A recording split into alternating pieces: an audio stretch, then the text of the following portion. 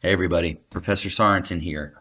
I realized something over the weekend. I provided you with a video on how to use the iLabs to do your Java assignments. Now that video is good. You can definitely do what we do in that video, because what I do is I download a piece of software called Putty, and it allows you to log in to the iLabs, and then once you're on an iLab machine, you can use the Java there to do your assignments. But there's a new way to do things that's a little bit easier and also offers perhaps a little bit of relief for people with Chromebooks.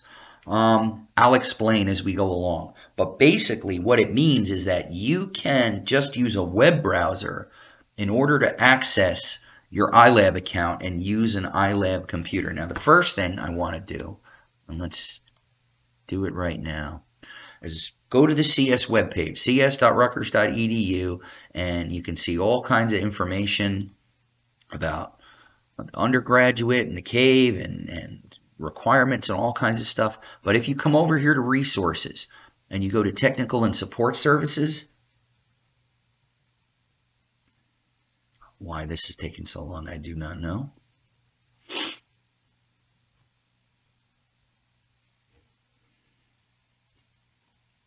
Always something. Okay, finally we were there. And you'll see over here under students, it says computer labs and remote access. Go ahead and click on that first selection right there. And now we're going to wait again forever. Unreal.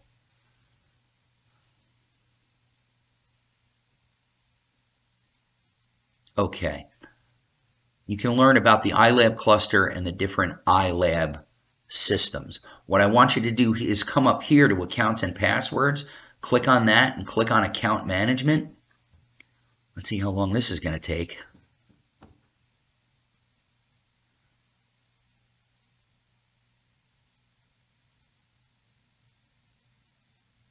There we go.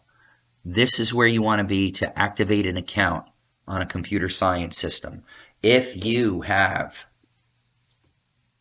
well, if you're a CS major or you're taking a computer science course that's 111 or higher, which you are, you have access to an account. So go there and create your account. The reason I'm showing you is because you're going to need it if you want to log into the systems using weblogin. Okay? So go through that process, look at all these resources, read the stuff on the website, come here and activate your computer science account. All right? Then, from a browser, go ahead and grab a blank window and go to weblogin.cs.rutgers.edu.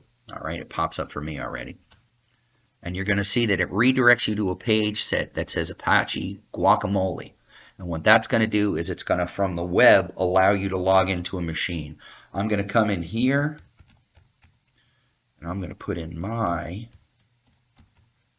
CS password. Now, your CS password can be different from your NetID password. You're going to see when you create your account, you're going to be able to create a new password. You can make it different. You could keep it the same. Your mileage may vary. I click login, and it shows me all of the different machines that you can log into that are all networked together. Now, you can see over here, you have, oh, actually, it's alphabetical. It's not even by labs. So I usually go to Python, which is python.cs.rutgers.edu. It's a machine that's in the cave. So I'll click on that, and I'll wait for Guacamole to connect me. And what happens is you get the graphical user interface that I would get if I logged into the system down in the labs. Now, mine's a bit different. I have the background, and I have things set up a little differently. But when you get up and running, what you're going to do is I click over here to activities, and I can say show applications, and you can see all the different applications you can use, okay, that are here on the Linux machines in the labs, okay. What I'm going to do, and I'll do it this way because this is probably what you're going to see, is at the bottom is Visual Studio Code. So I can just click on that, one click, two click, and it brings up Visual Studio Code. Okay, logged into the iLabs. I'm using Python down in the labs. and I'm good to go. So what I'm going to do is I'm going to say File, and I'm going to say Open Folder. And it's going to show you the different file directories that you have. Now, if you're just starting out with Linux, you really, in this context, you won't. This is like double-clicking on things and you'll be fine. I have set up a directory called F22 Hello, and I'm just going to open that. So as you get used to using Visual Studio Code, you're going to see that you give it a folder where you're going to keep all your resources on all your things. I will explain this in a minute. As a matter of fact, let's just get rid of it. And then what I'm going to do is it has already set up for me a file called hello.java. Okay, so I'm going to click in here. Actually, is it even going to let me? Let's do this. Let's get rid of it. And let's say new file. And I'm going to start with a new text file. There we go.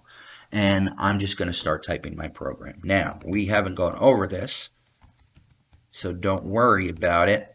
I'm going to do a quick hello world.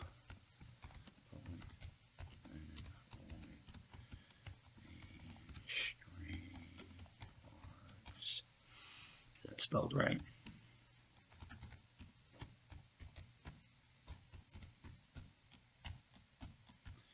Now, if you don't know yet, when you learn a new computer language, it is custom that we print hello world to the screen with it, okay? Some of that may look a little confusing. We're going to explain in lecture. We're going to explain in notes, public static, what all that stuff means. But basically what we're doing right here is we're creating a class called hello, and we're going to print hello world to the screen, okay? So now I want to save this. So I'm going to come over here, I'm going to hit Save As, and it says, all right, Save As is ready. Great. So what did I save it as?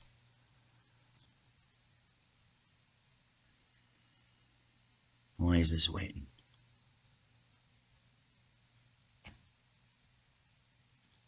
That was a fortunate piece of luck, because I did not use profanity, and I was about to. All right, now we have it called hello.java. Forgive that little bit of delay and craziness. Sometimes this interface will make you nuts. So now I've saved it, hello.java, okay? And I am going to, I know we talked about it a little bit in my lecture, but we're going to go through the process of compiling the bytecode, and then we're going to interpret that bytecode to run our program. And I'm going to say new terminal, and we're going to do it from the command line on this Linux machine. Really simple, just like we talked about in class. Java C for compiler, hello.java. Okay? And now, if we were to look, I can do ls to list my files. I have a hello.class. That's the bytecode. So now I want to interpret that bytecode and run the program. I don't need the .class. I'm just going to say Java hello. Okay? Nice little feature of Visual Studio Code when you use it here is that it's set up for autosave. So I can just go and type. Another thing with terminal, I can hit the up arrow and the down arrow, and it gives me all the commands I issued before. So I can go up here and do my Java C again, and then Java hello. And now it says hello there world. Okay? So you'll notice I didn't install any software, right? I just went to a web browser and I used weblogin to log into an iLab machine that already has all the software installed for me. The only catch here is that perhaps it will help if you know a little bit about Linux, because at home you're probably using Windows or Mac, and this is neither. This is a different operating system. It's the Linux operating system. Okay, we do a lot of things with command line, but you're going to come to learn that command line is this little terminal window that I'm using right here in Visual Studio Code. So if you want to use the Java and the Visual Studio Code here on the iLabs, you can do it with just a browser. Hold on, I'm going to say clear, and then I'm going to say file, exit, and it's going to bring me back here, and then I am going to, well, no, I want to log out, right? Or is it going to let me log out? Settings, power off, log out. Here we go, log out. And I'm going to log out as myself. I'm going to log out, boom, and I'm done. So There's the syllabus, there's the Canvas. So that's really quickly with some bumps and bruises because it took forever to load that web page, and then all of a sudden the save process goes a little haywire, but that's how things go sometimes.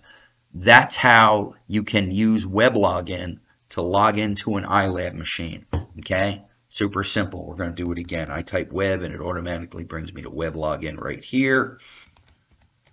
Type in my ID. Type in my CS password. Brings me to the list of machines. I click on the machine I want to use. And just like that, in 10 seconds, we're logged into a machine. You come here, you can click activities if this is your interface, and then you can see all the different apps you can run. Now, I set up this window over here to the side for all the things that I use a lot, Visual Studio Code, PyCharm. And here you're going to see, let me get rid of this first. You can grab a terminal window, and here you can learn a little bit about Linux, and you can practice with Linux. Okay, I can do an ls, and I can see I want to change directory and go to iLab, and then when I do that and do an ls, there's all my stuff. Okay, so now I can change directory to CS111, and I can do an ls here and see all of the different directories that I have in there. You can see the one we just did, CD F22. If I just type in the F22 and it's unique, I can hit the tab and it auto completes the line. I hit ls and we can see the work we just did, java.hello, java.class, okay?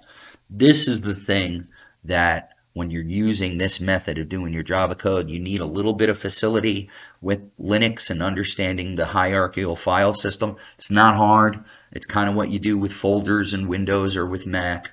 It's just, you know, things underneath things in a tree kind of system. And once you have that down, you can use the Java here.